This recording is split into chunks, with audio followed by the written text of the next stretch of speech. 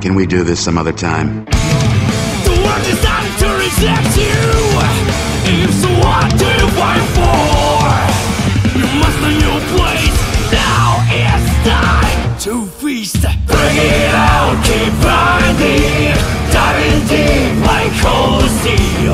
I won't face my doom, sayonara. Dirty brown water. Well done, how dare you?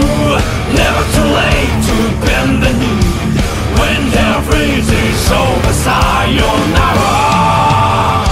I know the time of darkness will come someday, but I will fight it till the day I die. Break it out, diving deep like cold steel. I will not face my doom, sayonara. Alright, we're getting out of here.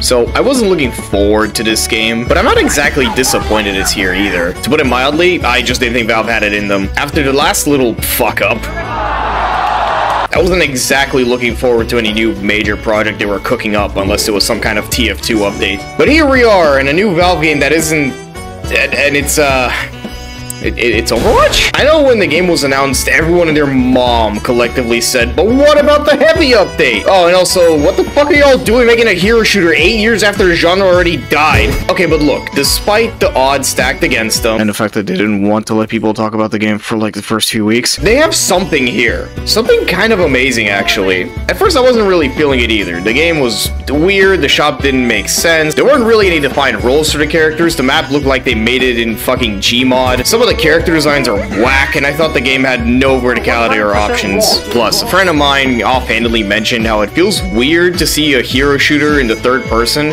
which I guess it does since the genre is traditionally in the first person, though for a MOBA it's not really out there anymore. The game is primarily a MOBA with third-person shooter elements. Hero shooter is an accurate name for it, but it's less Valorant and more Dota. And I'm glad I kept playing to figure that out. There's lanes, minions, or creeps if you're uncultured, jungling, towers, shops, and even farm denial, yeah. But it also features shooter elements like a gun and reloading. It also has a tuck and roll that requires me to write a very angry and passionate letter to Valve to explain that that is not in fact a sprint. Sorry, this has just been bothering me a lot. But primarily, Deadlock is designed with a MOBA game loop in mind. This means toxic as fuck teammates.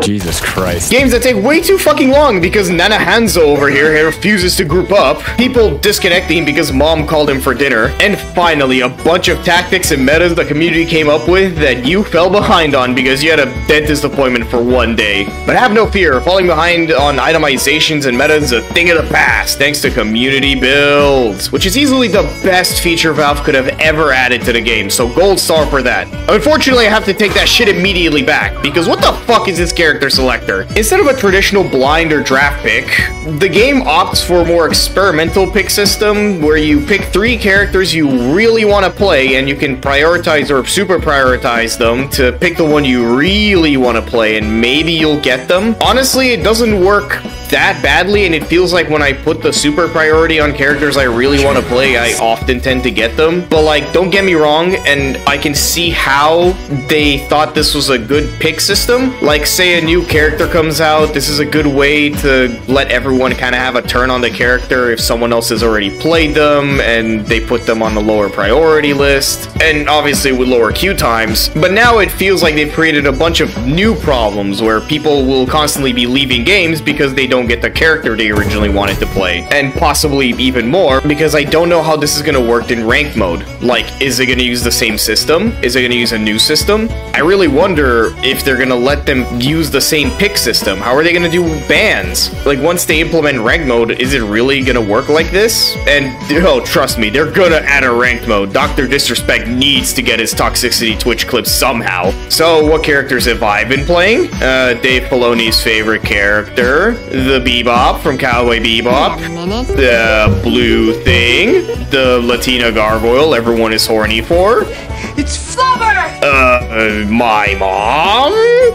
Captain Cold, he was designed by Aaron Ryan, and oh, mama. And I mean, when I first started playing this game, I had no idea what kind of builds or gameplay any of these characters had. I wasn't sure if Paradox was bad. Yeah, I mean, she is bad, if you know what I mean? But I didn't know if she was a strong character or not, or Ivy, or a bunch of other characters. And after a while of trying out this band of misfits, the game made itself more evident to me. Builds and such started to make more sense once I understood what scales with what, and how damage is calculated, and so on. But that's enough theoretics about damage or whatever. Time to show you a playthrough in action. Here, I'll do an Ivy guide to let you know how this works since she's so popular. First, pick and star her. Get this and that and whatever. Get your one. It's a spammable grenade that throws thorns on the floor. It's great for minion denial if it can actually hit those floating balls. It's very annoying and you should throw it at your opponent all the time because it will just make them want to quit the game. Your two binds people together in some kind of polycule or something. Just rope up as many people as you can. It's always a good idea. And your three, it sucks. It's bad. You stop firing your gun for like 3 seconds and become a statue. That's so fucked up. How could Valve make a character stop firing their gun for more than 3 seconds in a shooter? Terrible. Bad move. Never use it. And the ultimate makes you fly around very slowly and throw around your teammates. Yeah, you can pick up and throw your teammates like an Amazon delivery drone. And just like those bastards, you have to throw them directly into the line of sight of every single person walking in a large crowd. It's the best way to deal as much damage as possible. And if your teammates get mad at you for throwing them into the enemy team, tell them you did it for the Vine. As far as lore goes, I have no idea what's going on. Visually, it's a unique blend of urban fantasy mixed with some clockwork devices, and I'm really digging it. The minions have these little candles on their head, and they melt when their health goes down. It's cool. There's also a good amount of polish in some weird aspects of the game. Like, there's so much voice work in the game for the characters. They have unique voices for targeting enemies. They'll call the characters out. There's specific pings targeted at your allies, telling them to back up. I guess I shouldn't be too surprised. This is Valve, after all. They're like the kings of character personality in their games. And once they start getting more voices out there, I can totally see people playing around with these character voices like dolls. You know, just like how they do with the TF2 mercenaries. Turning their like 50 lines of dialogue into some Fesh Pint's masterwork about how they ate a combination Pizza Hut Taco Bell. So, with all of that in mind, it seems like they got it all figured out, right? And, well, the map and some character design still look super cheap and fucking bad, and so do some of the icons on the mini-map. And the level still needs a bit of texture brush up among some of their air dashes and tuck and roll feeling really janky. And there are some videos out there talking about how the game gets really obnoxious in the higher levels of play, but I don't know, I barely have double-digit numbers in terms of play hours. I can't tell you what top-tier gameplay looks like, but I can tell you what average Joe experience is like, and what I'm getting at is this. This is solid work, and maybe you're tired of the hero shooter genre or Australian robots. Maybe that's just me. I think Deadlock would call itself a MOBA before anything else, therefore it still has some of the genre's flaws. All I want for them is to address some of that, and try to nudge it more in the shooter's direction. Maybe make the team more aware of objectives by highlighting them at certain time points of the game. Maybe make the time to kill, or TTK, a little faster in the early portions of the game, and lower the damn respawn times? Just maybe? Or fuck it, maybe if the timer reaches 30 minutes, the agents get their ass up and start beating each other up like it's WWE 2K22. But yeah, this is an alpha. The earliest stage of a game's finished development. I think what they have here is something surprisingly fresh and fun if they can keep the ball rolling. And with the presumed help of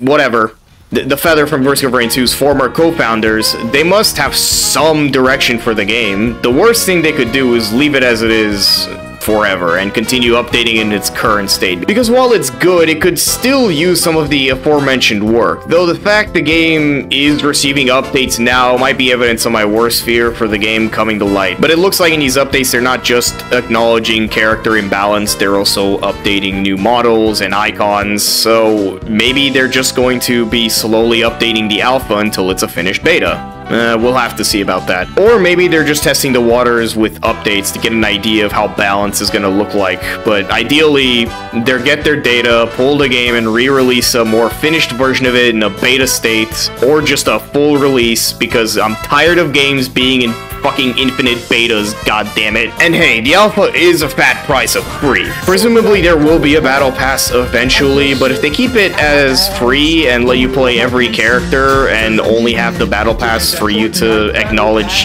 having to spend any money, then like, yeah, that's fine. But like, isn't it kind of exciting? Valve is making games again! I love how it feels like such an older game, too. No defined roles, no established meta, no clear railroad identity for characters. You can even prank your own teammates with abilities. It's fucking great. It harkens back to the early days of TF2 and Dota 2. I would say Quake, but I never really played Quake. I was more of an Unreal Tournament kind of guy. It even has elements of older CSGO and like really old League of Legends. A time where the devs weren't afraid to give players options and often just made characters based on concepts rather than a hardline role to shake up the meta or whatever. A time where you were given all the tools to be at the top of the leaderboard or troll the shit out of your teammates. Or both, really. In a landscape of gaming where every team game tries to constantly remove options from players, railroad playstyles to make sure new players aren't confused, and even homogenize kits to minimize character rebalancing, Deadlock feels like a breath of fresh air. Once you start understanding the game better, you really are free to break its boundaries and explore your own builds, or until a meta is inevitably discovered, but until then it's a wonderfully liberating experience and almost feels like a fresh take on an ancient or even two ancient genres. And everyone, including me, was so against this game just conceptually, and it's wild to me how well they managed to pull it off for its first draft. So with all that in mind, is Deadlock good? Well, if you like weird shooters, MOBAs, both even, the Source engine, some weird fucking mobility stuff, a robot that can grab people from downtown, float canceling, grabbing your teammates and throwing them in the middle of a ravenous pack of wolves, paradox thighs, gargoyles, freedom of play in both location and role selection, a free new game to play with all your friends, the unpolished look of Source maps, playing loosely with the rules of what character builds would look like, and people saying slurs in the chat, then like, yeah, it's a pretty good game, but you might have to wait a little longer. Just because Valve is late to the barbecue doesn't mean they can't cook. Hey, future me here, it's been like 3 or 4 updates to Deadlock now, and I'm kind of just making this off the cuff and saying most of my complaints are basically addressed. Yeah, surprisingly the biggest way to solve the problems I originally had with the shooter part of the game was just people getting better at the game. Yeah, go figure. They're updating the character models, they're updating the game, they even added a new character, balance patches, and it's updating a bit too fast for my liking, but I'd rather have this than them just giving us radio fucking silence after just dropping the game, so I'll take it. Hell, I didn't even mention the boxes full of shit that drops that can actually help players recover in the game if you're good enough at knowing how to navigate the map. That's honestly really awesome. So yeah, honestly, the game is starting to show more of its teeth, and I really like what I see, like a fucking dentist. I don't know what this analogy is anymore. Point is, I think the game is showing more of itself to me, and the more I learn about it, the better it seems to get. If they keep going at it and actually make an official release for this game, I think it's going to be a massive hit. Honestly, fingers crossed. Valve really seems to know what they're doing with this one. Thank you. Thank you so much. Alright, thank you all for watching. I'll see y'all on the streets of New York.